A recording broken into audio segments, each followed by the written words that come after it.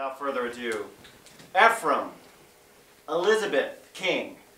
Woo!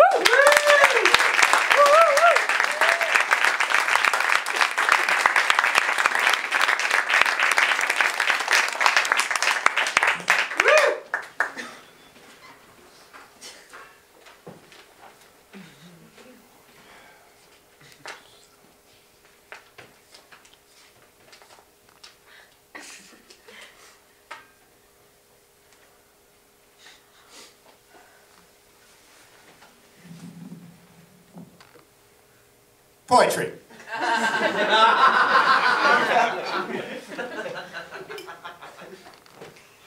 Who here can give me a concise definition? Anybody? Anybody? Anybody? Anybody? Poetry? Anybody? Anybody? I didn't think so. We no longer care for poets, do we? We certainly don't teach it. As a matter of fact, these days it's safe to say where poetry is concerned, at least modern American poetry, modern American poets, we are ignorant of it, aren't we? Yes. Now! Who am I to stand before you and yell these things? Well, my name is Ephraim Elizabeth King, and I'm a poet. Winner of the 2011 Yale Youngest Series of Poets Award. You know why that was important if you cared for poets, but you don't, not your fault. Suffice to say, every young poet in America wishes to win this award because it says you are a natural, you are there, you are a finished product, you are it. And it puts you on a level with Louise Gluck, Noah Schutt, Ellen Bryant Voigt, Adrienne Rich. Very prestigious. Yes. I publish my work in some of the finest poetry journals we have. The Paris Review, Callaloo, the Agni Review. You'd know these names if you knew to care, but you, all of you just shit on the very concept of modern American poets and modern American poetry. I'm the recipient of a creative grant. It allows me to write, study, meditate, anything I want to do, anywhere I'm, specifically at the artistic retreat Yaddo in Saratoga Springs, New York. Such prestige. Such honor. So, how? The publishing, the accolades, the awards. Why me when so many others struggled and failed?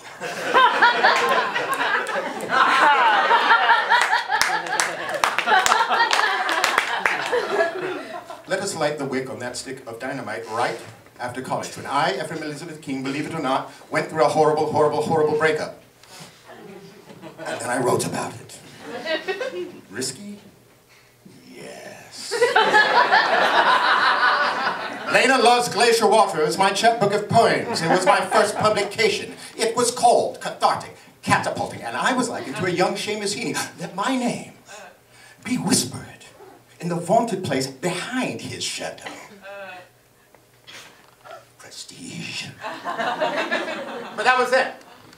These days I am a professor teaching the writing of poetry to young students at Dartmouth College. I believe very selective. Hanover, New Hampshire. I look at all of you and I can tell that not a single one of you, not nary one of you, knew that the writing of poetry could be taught or mentored because, as I said, you scoundboogers greet the gateway of every day like the great American show pony with your broad muscles and your big American neck muscle flexing and a gleaming as your head's thrown to the sky and you amble and you gamble and you gramble and you jamble and you strophe and strophe and anti-strophe. All about the stable yard. Thinking of one thing, and that's sunshine and oats! And what you do when you come across poetry, you sidle up to it, don't you? Yes. And you stand over it and look down upon it, don't you? Yes. And you grab your big, hard-working American bowels and spread them wide and empty your fecund bowels upon it all over the entire canon of modern American poetry and poets. No! No! No! No! No! No! You must not do that!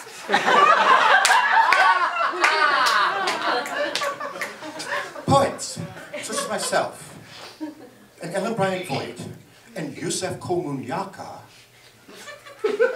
must teach.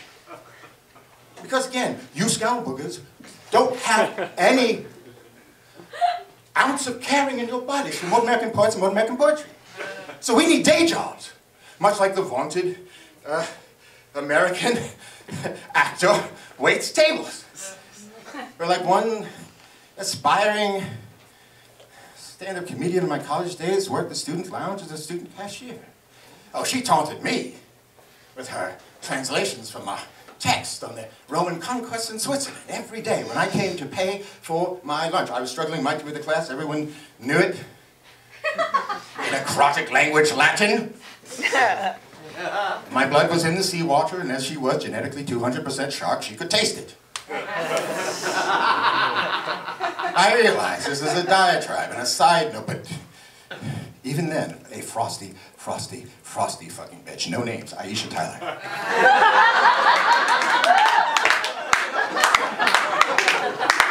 I have a new book out today, Song of the Barrio Tiger, on the Echo Press.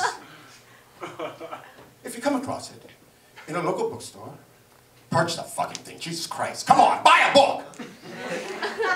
Echo Press is one of the most invigorating, inventive publishers of modern American poetry that we have today. But you wouldn't know that. You never memorize a poem a week as a lad, just like I did, under the threat of a beating from the buckled side of a belt. And you don't read a new book of poetry cover to cover on Sunday afternoons, as I still do. But tonight, you will reverse course. Trust me, you will reverse course. Because you're going to hear from the younger poets of today. You're going to hear from me, Ephraim Elizabeth King. You're going to find out what I do, what I have going on, who I run with, who I talk to, who I drink with, who I trust, who I confide in, and who I fuck.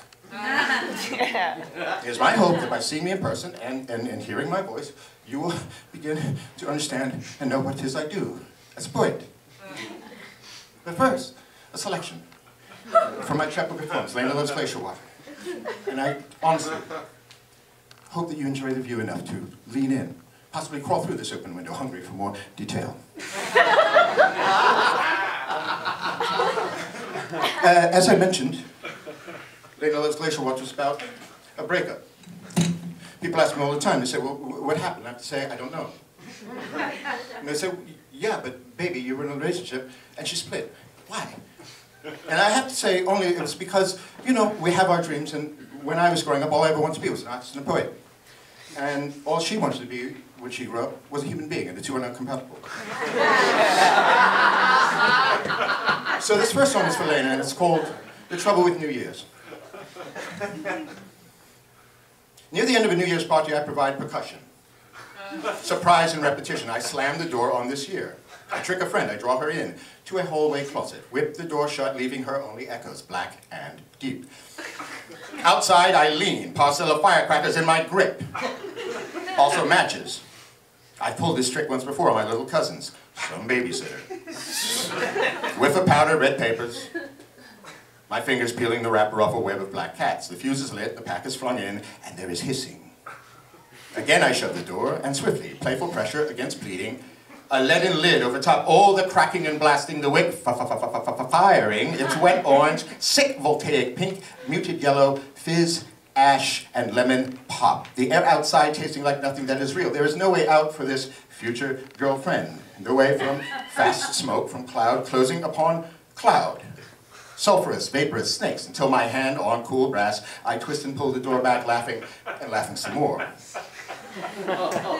The end of any year smells of hairbreadth scapes, singed moments, softly ringing, cups in the sink, sliding, a cycling glass tone, subtly sung, singing, nothing. This future girlfriend, tricked, trapped, flung from my concussive charm, will land, and suddenly, clean air, relief. In a short time, she'll grow once more free of suspicion, and she will trust me. But I'm gonna do it again. Sometime. I who will once more whip the door and lean on it. I who peel crisp red skins from black cats and be lighting them shits and be tossing them shits in.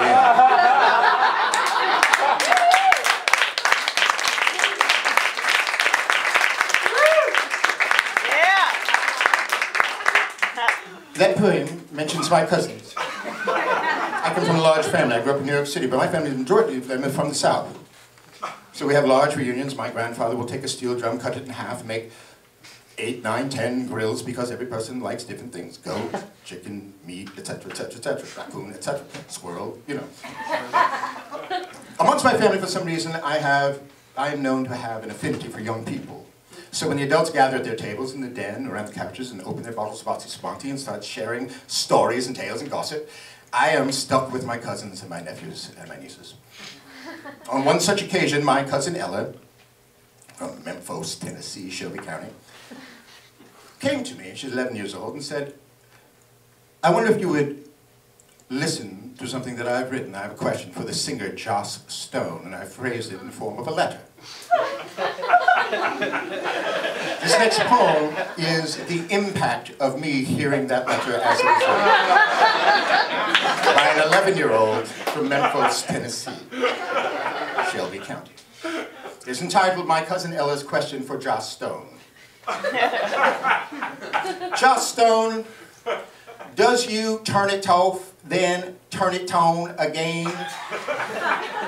Like use a strangle Christmas lights? Or is you someplace right now being soulful? You know, soulful. Just like being soulful, that's how you always is.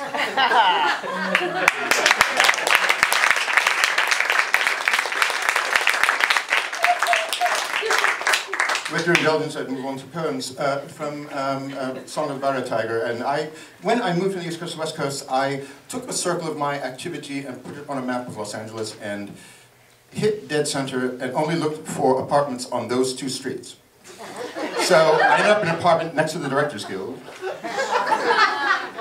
But I found my activity taking me further east, further east, further east, further east, till I moved to Boyle Heights. And there I made a friend named Francisco. Francisco's the type of friend that if you have him, he says things you do not want to forget. Even if you could forget them, you should not forget them because they are ways to live life. So this next poem from Songs of the Barrier Tiger is, in fact, called Francisco Says. And there are 3 small pieces in it, each one entitled Francisco Says, the number 1, 2, and 3. So Francisco Says, number 1. Francisco says, Ephraim, last night I figured out the key to life. The key to life, if you wish to know, Ephraim, I will tell it to you. Francisco says, this is the key to life. The key to life, Ephraim, is humorous anecdotes. Francisco says, that's what it is. What it is that it all comes down to is humorous anecdotes. Francisco says, I'm reasonable. I'm a trustworthy person. You know this about me. Ephraim, you show me a man who has no humorous anecdotes, and I will show you a man who does not have a life. Francisco says, number 2. Fuck flour, corn, maize, my man. 5 puntos, you go. Straight down Cesar Chavez, you're there. 5 points with the tripas, buche, cabeza, lengua. Tacos, man, fucking huge tacos, man. And the tortas, shit, tortas. And the quesadillas, fuck you. Everything at that place, mwah, all of it. I stick to tacos, tripas, buche, cabeza, lengua. Carnitas is their specialty. Carnitas is, but I always took off tripas, buche, cabeza, lengua, and by the time carnitas comes up, man, I'm full. I'm full, man, and I just never ever even seem to get there.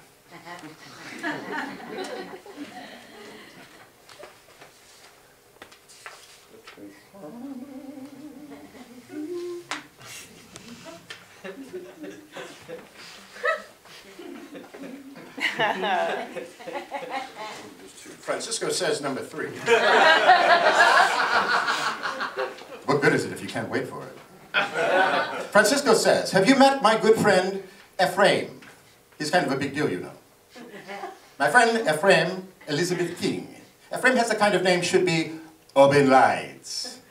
And it will be, you watch. One day you'll see his name high up in the air, bright, right over there across the street on the Grand Central Market Theatre Marquee. One night only, by popular demand, Ephraim Elizabeth King is Ephraim Elizabeth King in an Ephraim Elizabeth King production of Up in Lights, standing room only. The fire marshal said no, but the people said yes.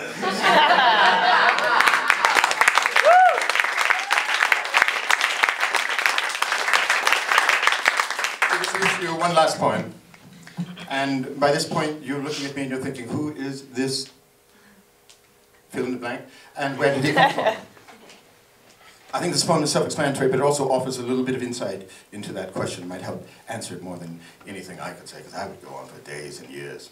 This poem is entitled Tusk by Fleetwood Mac.